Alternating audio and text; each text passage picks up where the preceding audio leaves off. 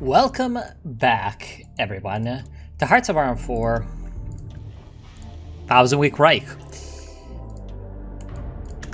And this time, we're taking a look at the Republic of China, the most glorious country in the world, of course.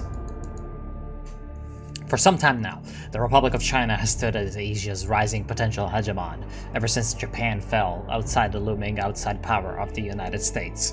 Established in 1912 with the fall of the Qing Empire and the Xinhai Revolution, the old republic quickly devolved into warlordism.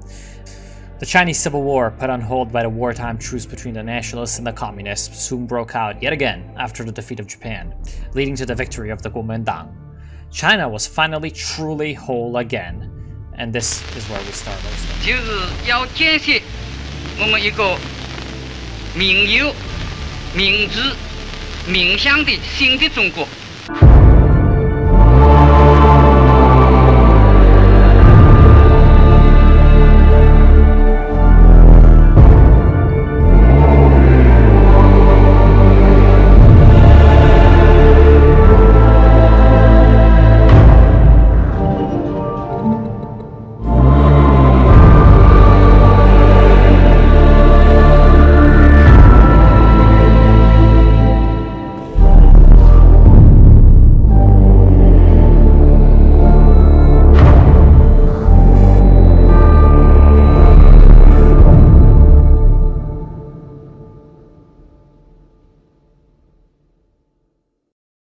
So, basically, what's going on over here is that, as our good old Thousand Week Reich developers have just told us, considering the way the Pacific Theater went for the United States in the Thousand Week Reich universe, China is a lot better off in this timeline than many others, and in fact, it's also under the KMT. So it's basically united Taiwan with China. You never had, you know, the KMT running away to Taiwan and all that. But there's problems. As you can see, there's countrywide protests because right now the KMT rule is not doing too great. As you can see, while internationally Jiang gives the impression of a powerful unified nationalist party ruling China with unity and efficiency, with himself at the top, the truth is far from that. The KMT itself is a mess of conflicting figures and interests. Not to mention warlords still holding considerable power over the provinces. Jiang may be at the top, but if he struggles to hold together these, these competing interests. General Sun Lizhen is speaking out. He denounces President Jiang's vision of a brand new nationalistic China. So we have a lot of political turmoil. That is compounded by the fact that the army itself is not very unified, because warlordism is still around. It's not been taken out of the picture like it was mostly, not entirely, but mostly in real life by the CCP. So we have that most of our territory is somehow infested by certain warlord factions, such as the Xibei, the northwestern Maz in, well, the northwest. Several types of them, in fact. Several types of Ma cliques. Then we have the Dongbei faction, the northeastern army in control of Manchuria. Then we have the Guangxi faction in Guangxi, and we have the Yunnan faction in Yunnan. So that's just the warlord cliques that you know and love from a lot of other Hearts of Iron 4 mods. But also we have, of course, the glorious Shanxi clique, Yan Xishan, just sort of hanging out of his mountains. So yeah, warehouse raid in Shanghai. Shanghai has had one of its many warehouses raided by our police force for allegedly holding opium and other drugs, of course. Damn criminals. Looks like there's a bit of a connection to Taiwan. Smuggled American planes, of course. So our agents and lobbyists in America have successfully secured new shipments of American aircraft. Interesting. Our agents and lobbyists, I love that. So yeah, basically, outside of China, we are projecting this sort of image of Great China is back, but there are problems within. Not only within the army, with all the different factions, within the party too.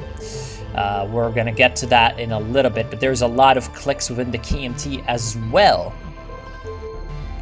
And other than the KMT, we also have different types of political forces still continuing the anti-KMT struggle, such as the communists, who are not completely vanished. The CCP still has activities all throughout the country, and so we have the left-wing crackdown modifier, and so also this provides Chiang Kai-shek the ability to sort of continue the Chinese martial law, saying effectively this is needed to stop the communism and all that. So that's about it for now. Unrest. We have unrest in Taiwan. So after the end of the Second Sino-Japanese War, the Republic of China liberated Taiwan from Japanese rule, of course. At first, the locals rejoiced and welcomed the Republican government back, but living standards have allegedly declined since the arrival of the Taiwan Provincial Chief Executive's office. Chief Executive. After a series of riots and uprisings occurred during the early stage of reintegration, with a major incident occurring in 1950 as an accidental killing sparked over 20 days of riots and civil conflict between groups of local militia and Taiwanese garrisons. This heavily mirrors what happens with the KMT retreating to Taiwan in real life, with things like the 228, I believe, incident. Essentially, when the KMT runs away from mainland China to Taiwan in real life, you have that the locals are first like, okay, at least you're not Japanese, but then it turns out that essentially the KMT with their armed forces that had escaped from the mainland and with their essentially power base resting essentially mainly in mainland refugees that were escaping the communist takeover, the KMT was essentially kind of colonizing Taiwan. Taiwan's super complex, we're not going to get into it, but this mirrors quite heavily real life, except we don't have like a massive, couple million people migration to Taiwan, but still, obviously the KMT is backed up by the entirety of China, and so its rule on Taiwan is being resented by a population that would just kind of like it to be left alone most of the time. So today in Taipei and Kaohsiung, which is a city in the south of Taiwan, thousands of Taiwanese locals gathered to mourn the death of these rebels and protest the sinicization that seeks the destruction of their culture, targeting internal immigrants, businesses, and the local authorities, while chanting for greater autonomy and complete independence from the corrupt Nanjing government. Leftist elements are suspected to be part of the driving force behind this protest, but the Taiwanese government claims that the situation is under control. So that's the situation with Taiwan. Is it even a core? Yes, it is a core, but we've got problems there as well. And yeah, well, we do have the House of Cards. So essentially, what Jiang does to deal with the House of Cards, or at least to keep it... or at least to keep it under control, to keep it up, and keep it from tumbling down. Kekkonen, Kekkonen, Kekkonen, Kekkonen.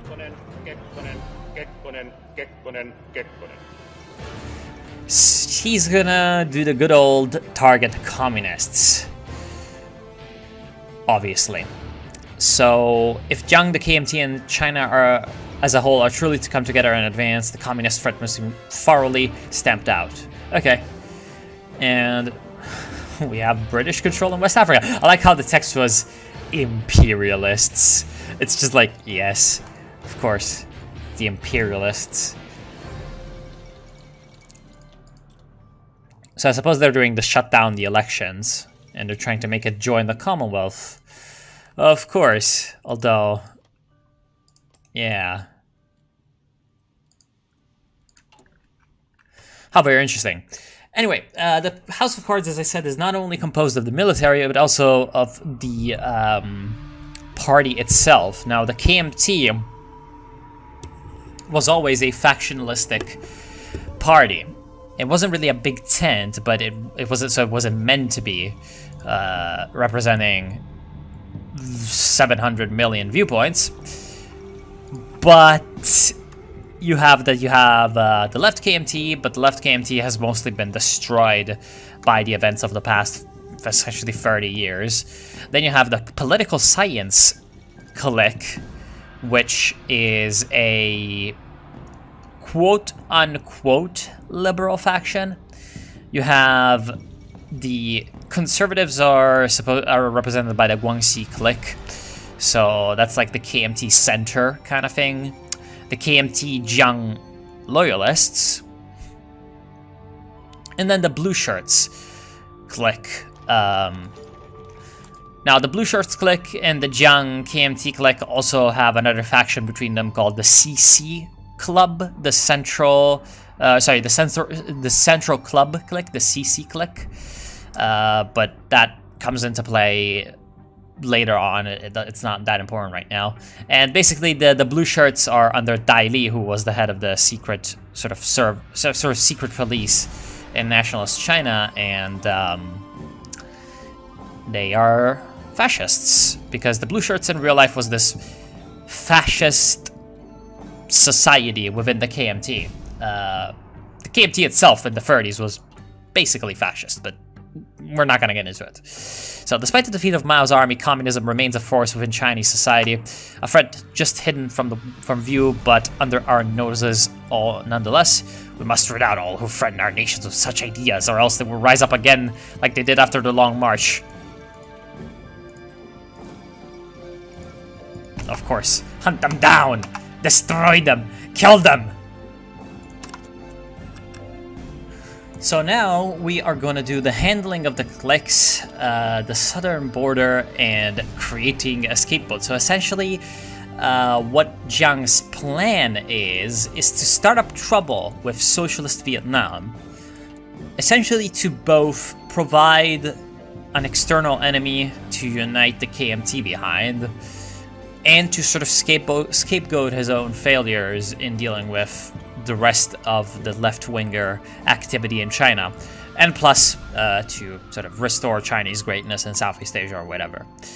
This is in part aligned with the Hu Shih Doctrine. Renowned Chinese intellectual, philologist, and philosopher Hu Shih has shocked China and the world by emerging from his self-imposed isolation in Beijing University. More shockingly still, he presents what calls the Chinese Path to Greatness, in a series of highly publicized papers calling for direct confrontation with the West. In a sharp pivot from his Western-friendly tendencies, Hu demands the implementation of Chinese-style democracy across Asia, and the sponsorship of foreign movements across Asia opposed to both Western liberalism and communism.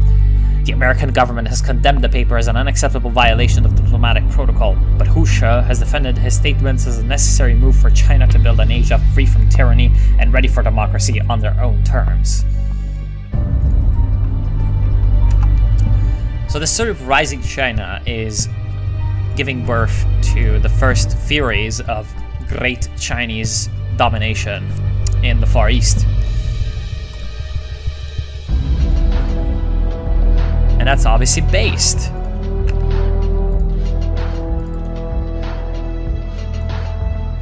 The May Day of 1952 led to one of the bloodiest riots in Japanese history. Riot police and the protesters clashed, and the situation was getting out of hand, with the government deciding to order the police to use lethal force against the students. These orders were ignored by several regiments, and in some cases, officers defected to the protesters, strengthening the protesters' firepower. Later that day, protesters alongside the militia forces formed fanatical students managed to seize the apparatus of state. With fresh elections held since the resignation of Syngman Rhee, a broad coalition of left-wing parties has won the vote in Korea, beating the moderate conservatives and liberals running against them. Oppressed by the old regime, socialists of all kinds, from anarchists to moderates to nationalist communists, have banded together to win power in the election. The threat to the new government from reactionary forces is great, but So, it is now clear what the problem with the world order in 1952 is. Clearly, the Vietnamese dogs and their buddies across Asia, their communist subversive allies, have plotted against China. A simple glance at this map is enough to see a red wall encircling China from India to Burma to Indochina to Japan to Korea to Mongolia. All these communists are plotting to bring down the Great Middle Kingdom, or at least that's probably what Jiang is talking about in his speeches. So we'll teach the Vietnamese a lesson. In a speech directly from the Generalissimo, Chiang Kai-shek, the KMT has denounced communist-ruled Vietnam, blaming Vietnam for harboring and aiding Chinese communist traitors. Jiang vowed that such subversions would be punished by whatever force China could bring to bear, should it continue. A clear threat of escalation and possibly war. It remains to be seen how Vietnam will respond. We'll see.